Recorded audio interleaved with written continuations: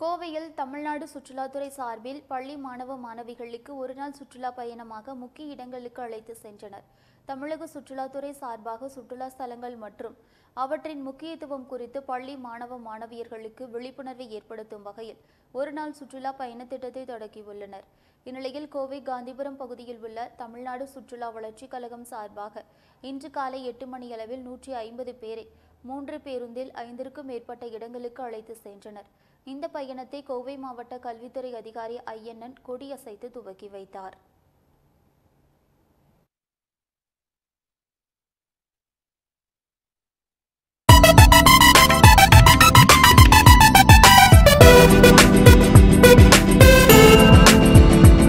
நீங்கள் பார்த்துக் கொண்டிருப்பது லோட்டஸ் நியூஸ்.